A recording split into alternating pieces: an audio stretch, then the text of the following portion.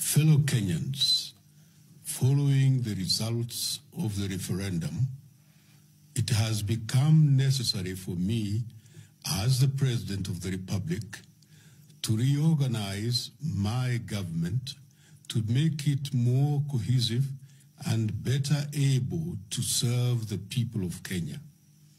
Accordingly, in accordance with the powers conferred upon me under the Constitution of Kenya, I have directed that the offices of all ministers and all assistant ministers become vacant.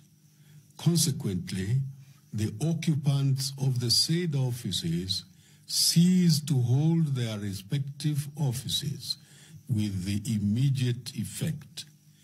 A reconstituted government will be in place within 2 weeks. Thank you, and God bless you.